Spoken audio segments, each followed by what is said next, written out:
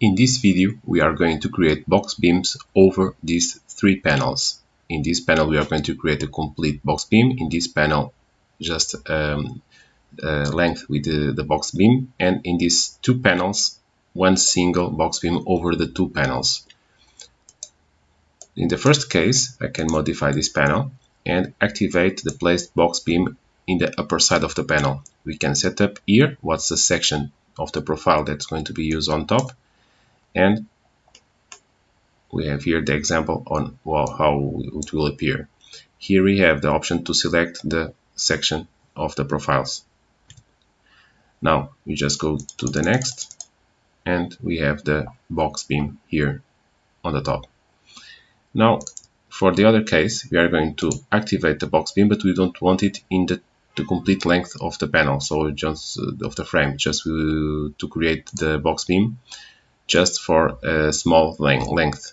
Here we are going to activate the diagonal and upright and beams. In this option, we have here the possibility to select the spans where we want to remove that box beam, for instance, and we have here without box headers here, box beam here, so it's removed.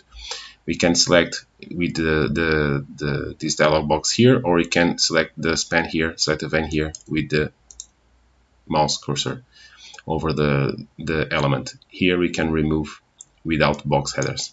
So we have here just a partial length of the frame with the box beam. Now we have here the situation to create one single box beam over the two frames. So we are going here to define the frame.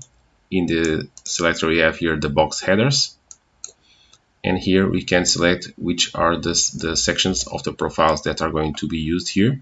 The horizontal bars in this one on top and the box beam, the profiles here.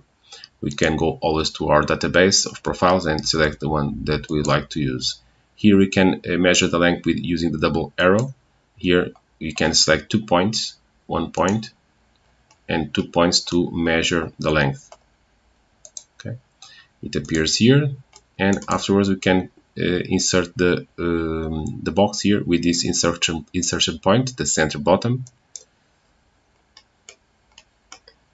And we select here the point to insertion and the direction. So we have one only box beam over the two frames. Okay, hope you like it.